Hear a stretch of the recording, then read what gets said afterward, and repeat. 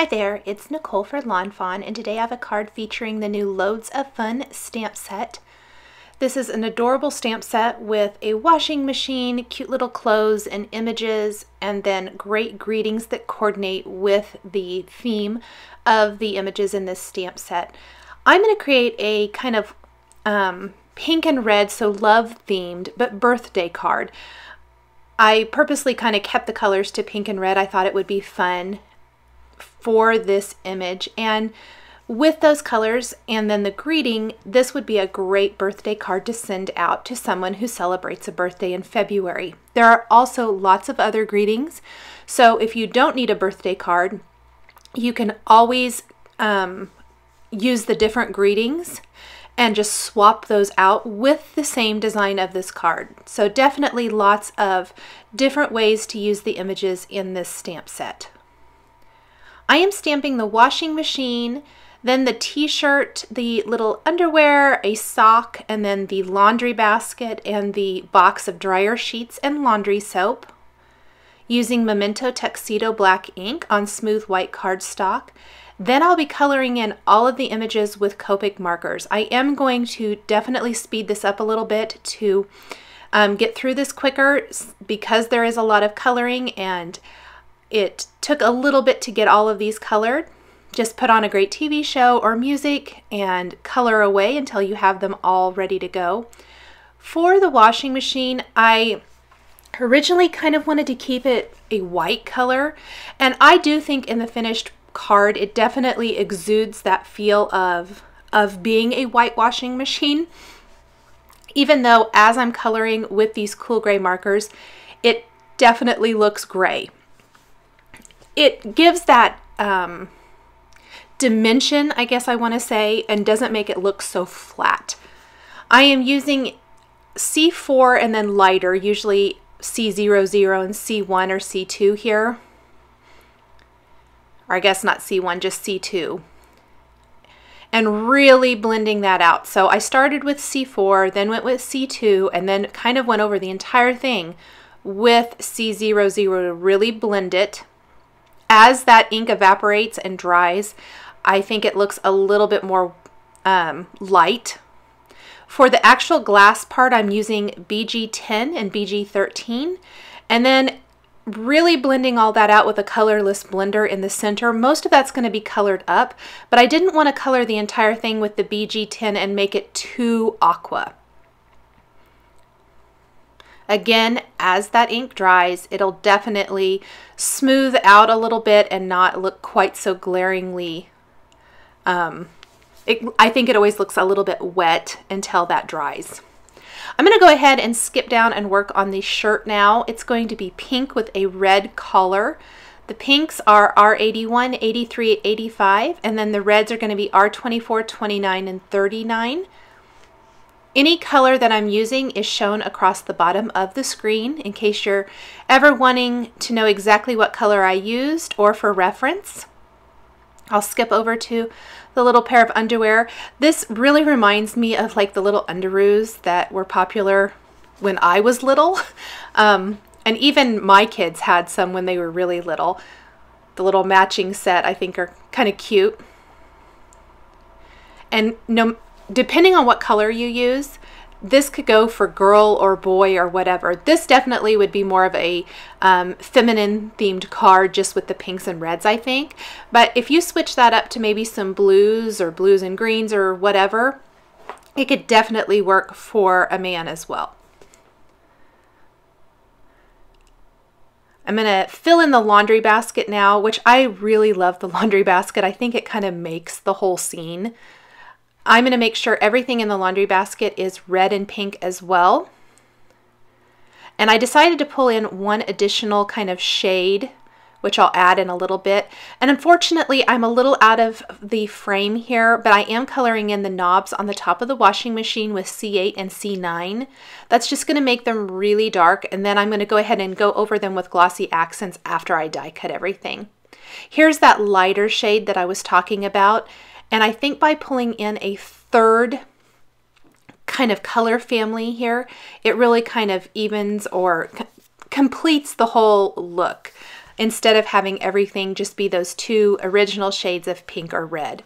In fact, I'm going to go ahead and color in the sock with those two lighter pink colors, which are R00 and R20, with a little red band around the top.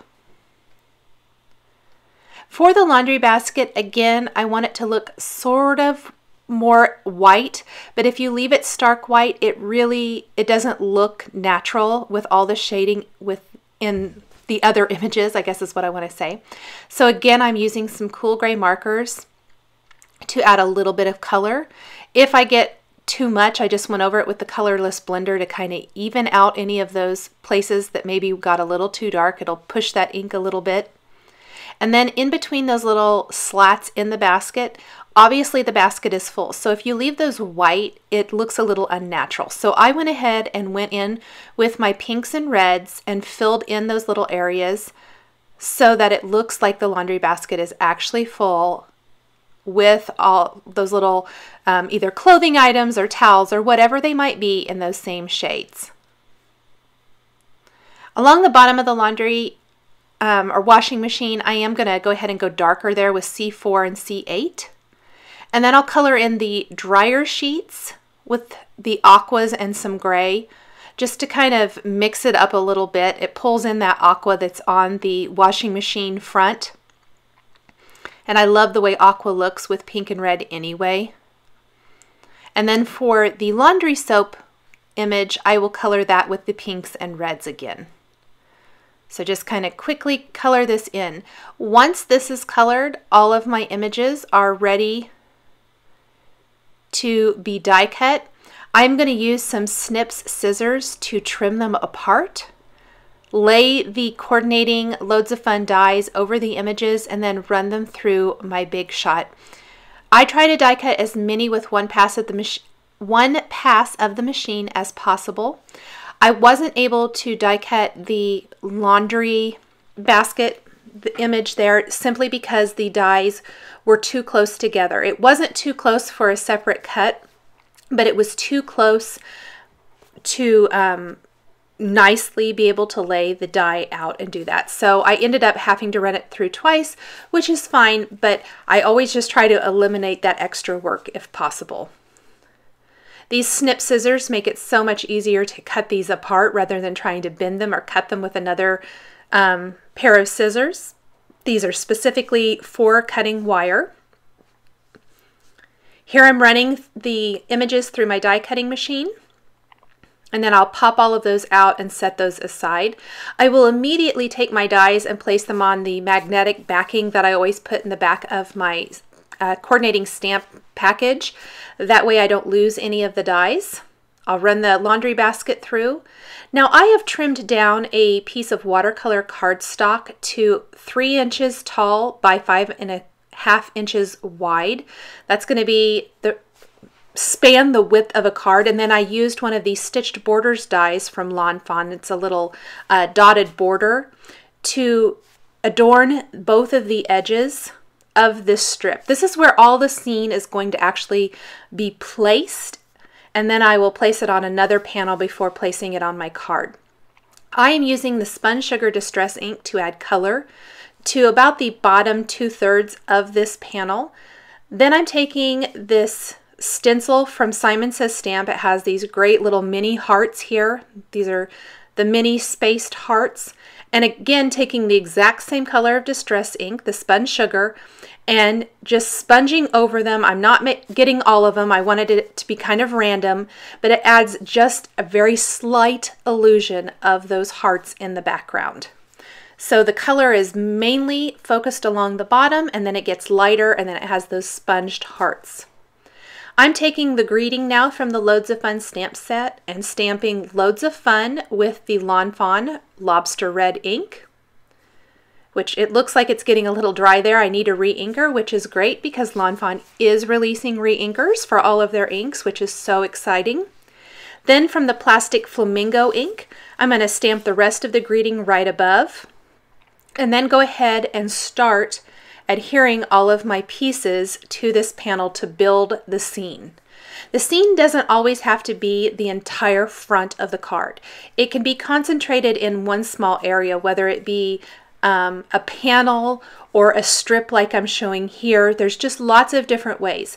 So this is mainly concentrated in this strip, and then the strip will be placed on the card, which will have a little bit of additional inking and distressing to add interest to that background.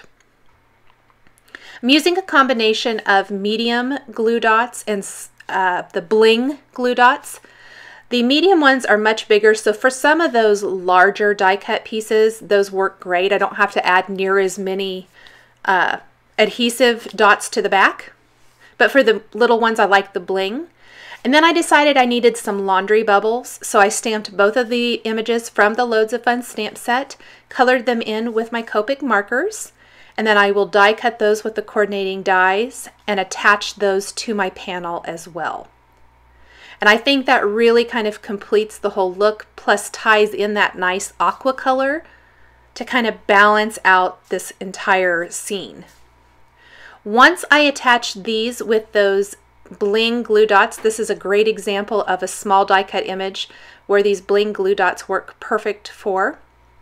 I'm going to take some glossy accents and go over those bubbles to really make them shine and have that great dimension.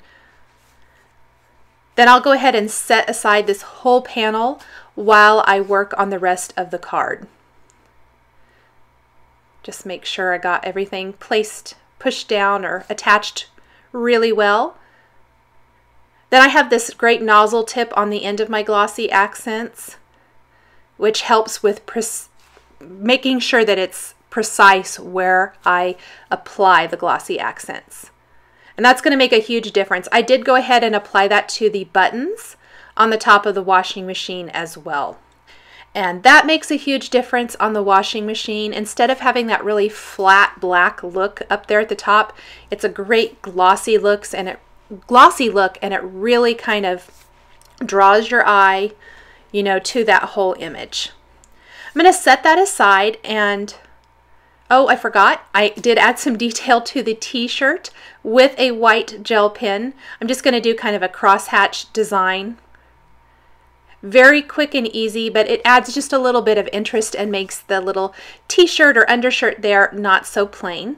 Here is that second panel. This is going to be the background of the card. It's 5.5 inches by 4.25 inches. Again, I am applying the Spun Sugar Distress ink, but I did add just a tiny touch of picked raspberry across the bottom to darken it. And I'm going to pull that up, but not quite all the way to the top.